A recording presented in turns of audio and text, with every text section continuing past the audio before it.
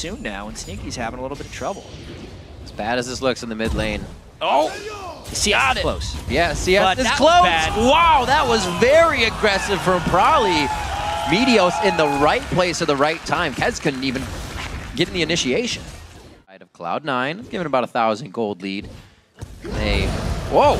Dragon's Descent. Some quick sixes here in the top lane. They're fighting back and forth. I don't know if Westrice really wanted to do that. Dragon's Descent in will help, but you're not going to crit with any damage. Like this. Oh, Levitation! Oh, yeah, okay. I was going to say, it almost worked, but they ping-pong back and forth, and he does get himself a kill. So maybe he can just finish the item and eat. They're definitely not getting out of a mistake early game on Cloud9.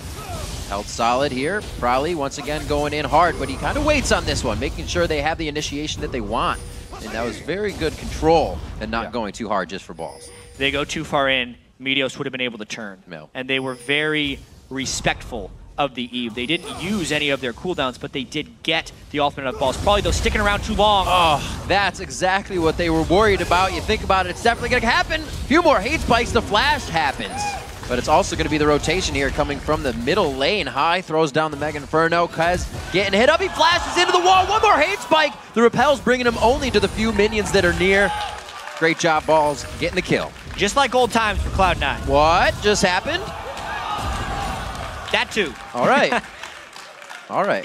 Getting back to the bottom lane, though. Balls and Meteos just winning out in the one. They get an uncontested dragon.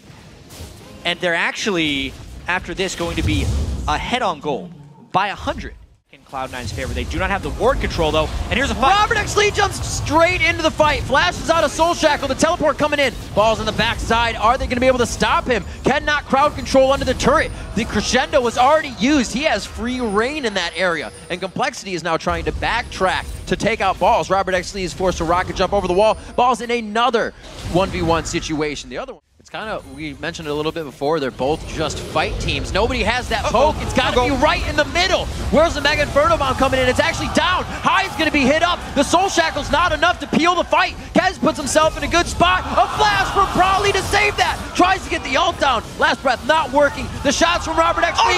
He gets headshot on the way in, or it was just a crit. But the red buff now onto Sneaky. The power cord coming out from Bubba Dub in his stash. And it's going to be Meteos and Balls running for the hills. Oh my God. Out of there in just a few. Sneaky could get a headshot over the backside, but it's just too dangerous. The smite goes to Kez. A very close Peacemaker, however, from Sneaky. And Cloud9 watches Baron go to attempt to combo with Yasuo.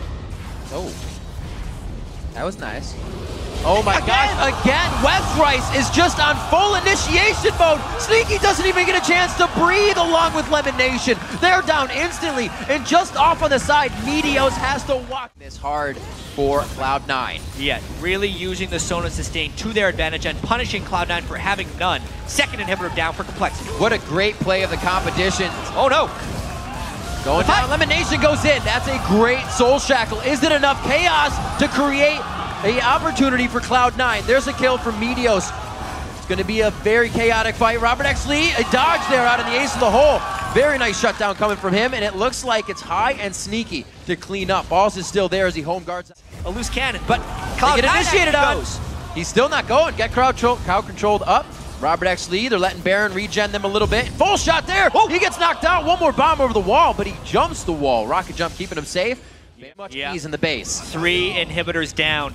Cloud9 tried their initiation, they couldn't make it, and now it might be too late when the Super Minions arrive. Beforehand, the fight. Almost one Nexus turret. Meteos can't even get in for a good Agony's Embrace. He's forced back to the fountain immediately. That's the ultimate, and the follow-up from Prolly once again. The competition easily comes to fruition for Complexity as they wait it out. They're going to be on the Nexus. A 37-minute game to take down Cloud9. They're getting hit up quite hard. A lot of chaos, and they cut off 8 minutes from their first game beating Cloud9 to do it again.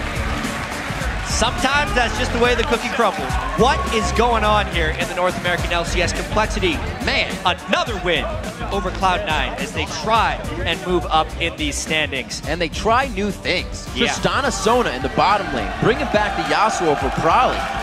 Wow. If there was one thing that stood out in this game between both teams, it was their willingness to take risks. Because Complexity kept taking shot after shot. Westrice kept flying in, Robert X. Lee kept rocket jumping, flash initiations, and Cloud9 was just standing still, waiting for Complexity to hit them instead of taking their own shots. And there were a lot of things that Complexity made you tilt your head at. Yeah. You never thought they would be able to come back from, but it didn't tilt them at all. No. They just knew they needed to get to that point where, as you said, Insect X Lee was jumping in with rocket jump and buster shotting people into the fight. I mean, I got to give some credit, too, to a guy that a lot of people didn't know existed right there. Oops. Cloud9's analyst and coach, because they had a team composition and they withstood the historic Cloud9 under the barrage, which didn't really seem there in this game, and boy was their composition well synergized late game. Lucian going through all the way on this one, too. An interesting champion select fact. Very interesting to see Robert X. Lee just pick that Tristana right out the gate. So we've seen two Tristana.